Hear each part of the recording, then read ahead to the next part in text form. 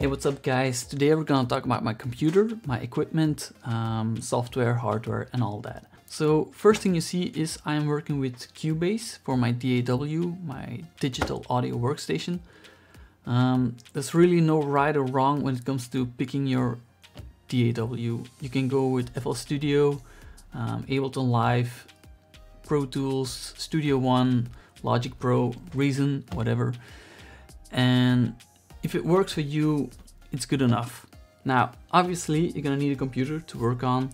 If you're just starting out, don't worry too much about this. And once again, if it works for you, it's good enough. It may be a laptop or a desktop, doesn't really matter. My CPU is a Intel i7 6700K. It's not the best, it's not the worst, but it does what it needs to do, and that's the most important thing. I've got 16 gigabytes of RAM. It's enough for now, but I might upgrade this to 32 or even 64 in the future. If you're starting out, 8 or maybe even 4 gigabytes might be enough, but you're gonna find out that sooner or later you're gonna need more. Video card, not that important, but it's a GeForce GTX 970. It just does what it needs to do. Now for storage, I have a 500 gigabyte SSD, which I use for my operating system and DAW.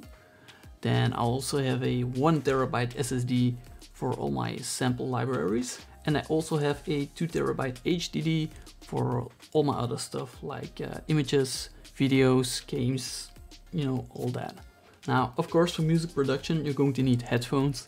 My headphones are the Audio-Technica ATH M50X. They're great headphones for its price, so if you're looking for affordable but also quality headphones, I really suggest checking these out. My studio monitors are the Focal Alpha 65s, which provide me with a high quality but also a really honest sound. Next up is my microphone. Microphone is the Audio-Technica AT875R.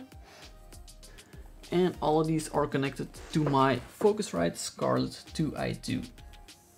So as the name suggests, 2 inputs and 2 outputs.